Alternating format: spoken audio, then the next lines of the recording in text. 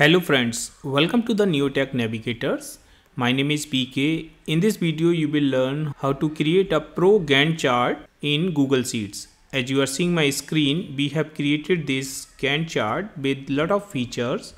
First we have the ID column, then we have the category and the activity column, then assigned to start date, end date, duration, and here we have the status and the completion percentage column. You can see we have highlighted the category here. The first one is the category, then we have the activity for that category, again we have the next category, and then we have the activity of that category. This is assigned to. You can change the name from here, drop down, you can change the dates, and then here we have the duration, which is the formula end date minus start date, and here we have given the check boxes to check the activity. If it is completed, you can mark that checked. If you uncheck this, you can see the color is changed and the completion percentage of this is 67, and here we have used the Sparklines, you can see, which is getting changed, and the color is also getting changed for this overall activity, for this overall category. Okay, and similarly here you can see if it is all complete, it will be in dark green color, and if it is 0% or less than 50%, it is in dark red. If it is greater than 50% and less than 100% but not 100%, then it is yellow, and if it is 100%, then it is dark green. Okay, similarly here also we have taken here 3 activities for each category, but you can take more as you want. So let me show you how we have created this from the scratch. Let me add a new sheet here, and I will show you on this sheet how we can create that. So what I'm going to do, I will use the same data. So let me copy the header, and first let me come here and we will paste from the row number 3. So let's paste as values. Okay, now first of all we will select this range, and we will just use merge vertically. Okay, so this is merge vertically. Now align this middle and align this center, and we will use the text wrap also. Now we will reduce the ID column size, increase the activity column size, reduce the assigned to size, and these all 3. Okay, for this one we will take 2 columns, so select these 2 and then use the merge cells, and now we will reduce the column size, and this one also. All right, now we will use the same data. So what we can do, we can copy the data and we will explain you how we have created everything. So let's come here and paste as value, shift control B. So this is just value. Okay, we will show you how we have created this one.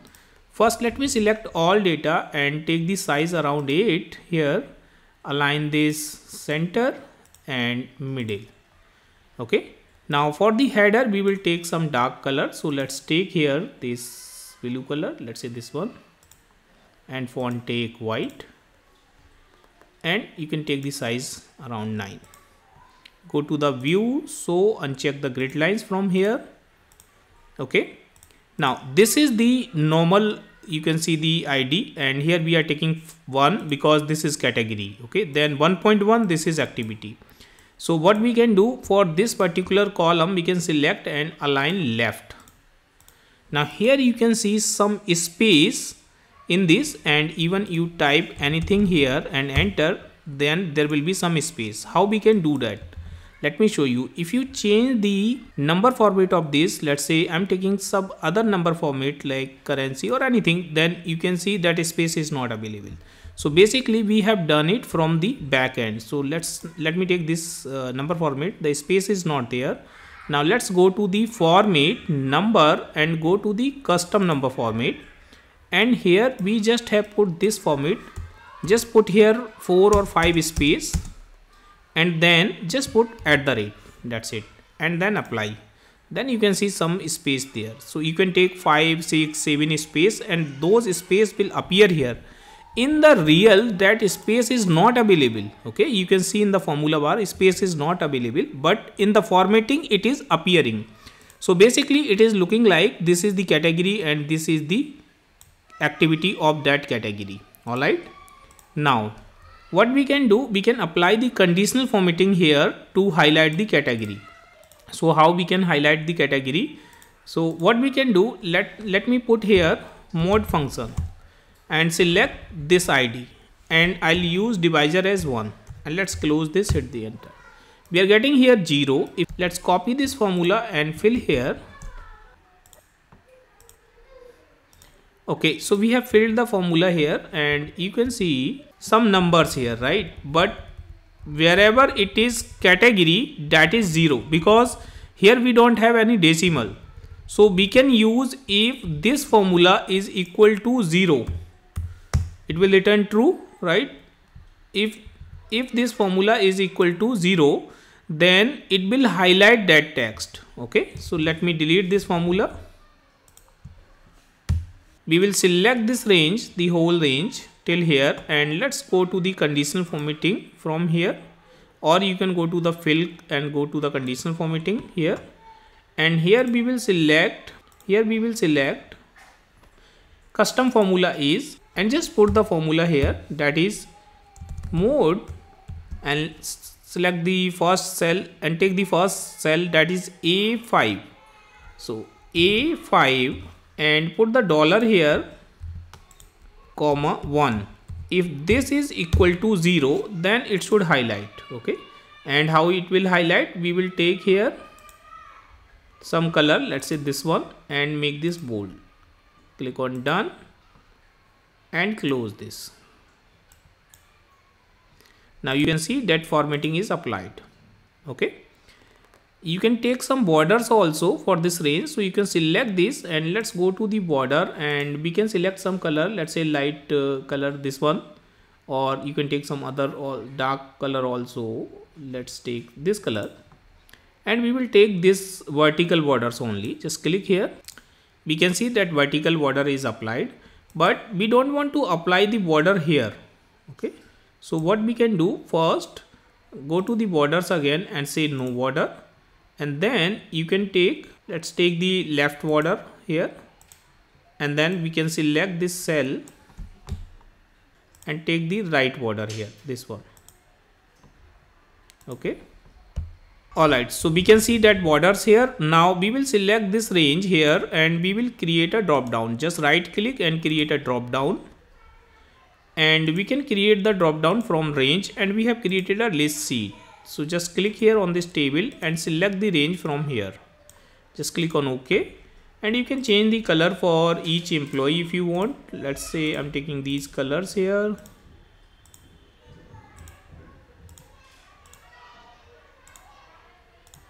Okay, I have taken different colors. Now let's come to the sheet 5.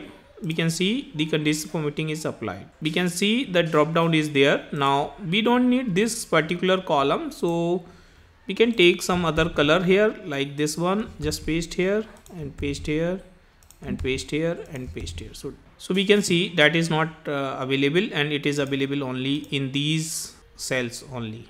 Okay, now we will put formula on the duration, and we will use the formula end date minus start date, and we can copy this formula till the end. Let's paste that here. Alright, and here what we will do, we will select this range and we will insert the checkbox here. So let's take the checkbox in this range, and we'll take here also, and here also, and here also. Now we have the checkboxes here, and if I check this one, then it is checked, or let's check this one. So what we will do, we will use the formulas here.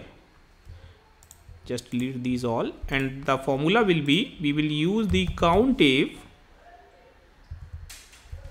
and let's select the range of the checkboxes, this range, comma, we will count the true only. So true will be, that means that checkbox is checked, and divide by the total checkboxes. Just take the count A and select that range. Just close the bracket and hit the enter. We are getting this percentage. We can copy this here and here and here also. So if I check this, then you can see that value will be changed, and here also. Okay, Now we can use the Sparkline function here, Sparkline, and let's select this data. So we will show this percentage here, comma. Then we will use the bar chart. You can click on this question mark also to create the quickly and just expand this.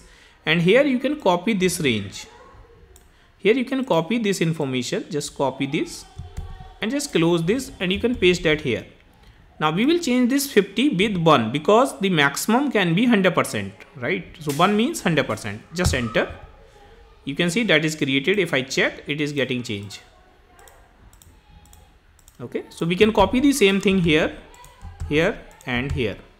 All right, this is done. Now for this particular column, just merge and we will give the name as color.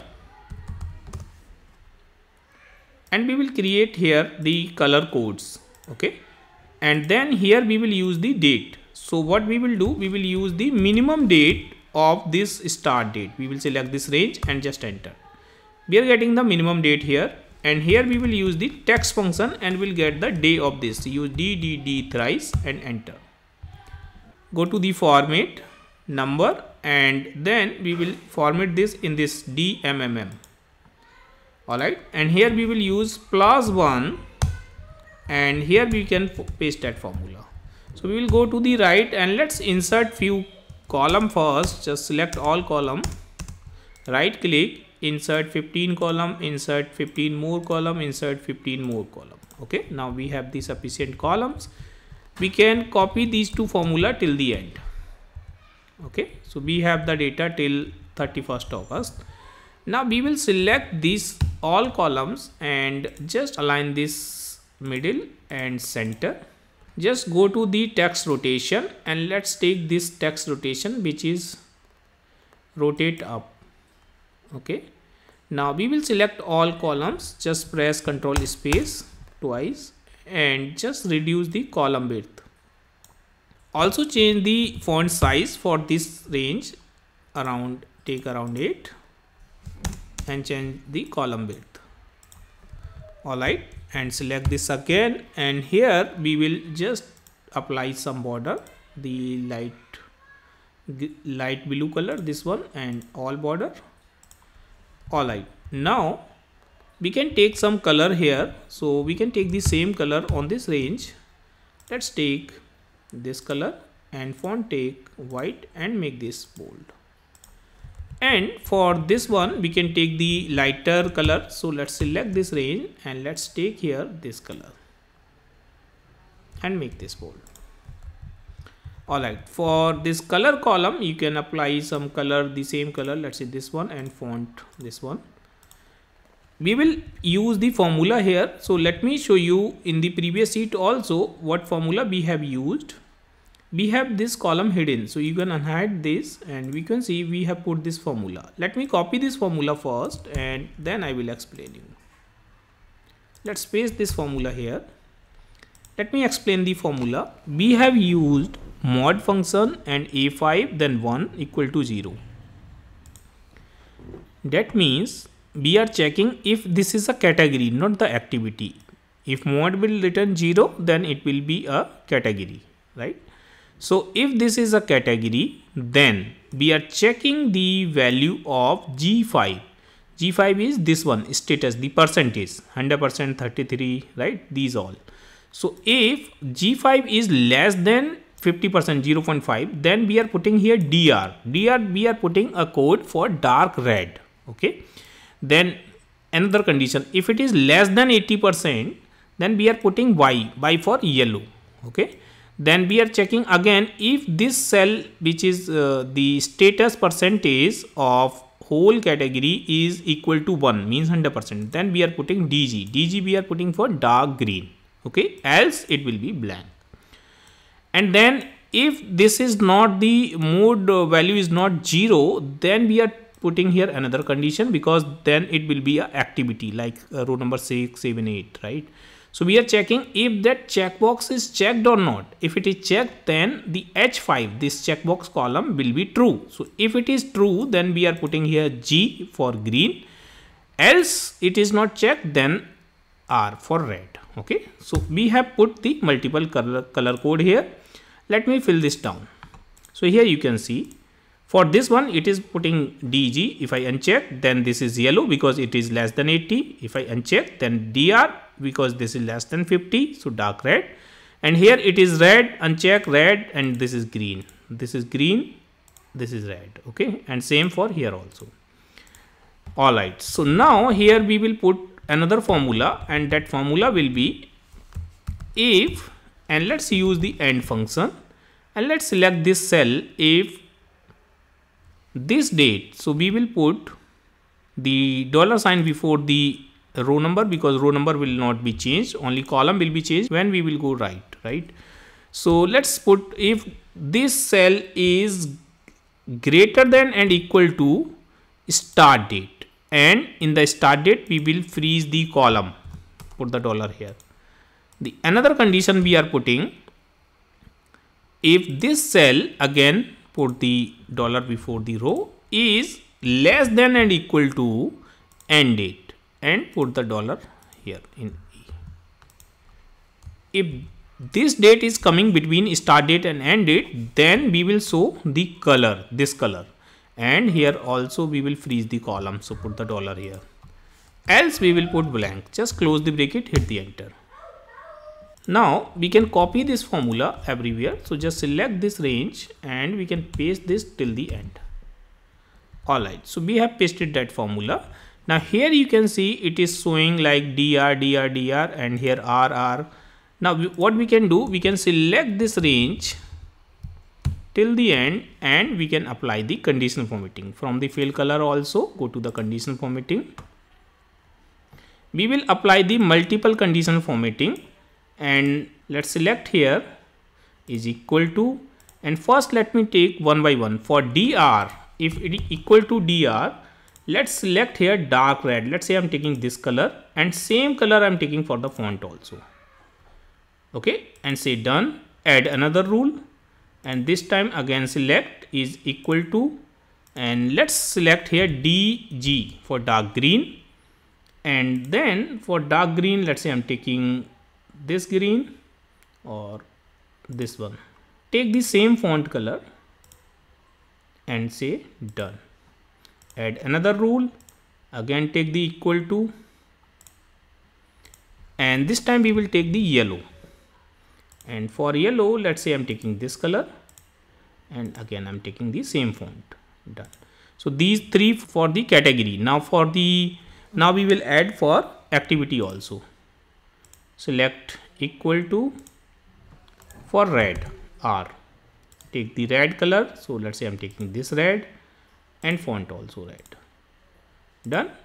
Add another one equal to, let's take for the green, let's take for the green color G.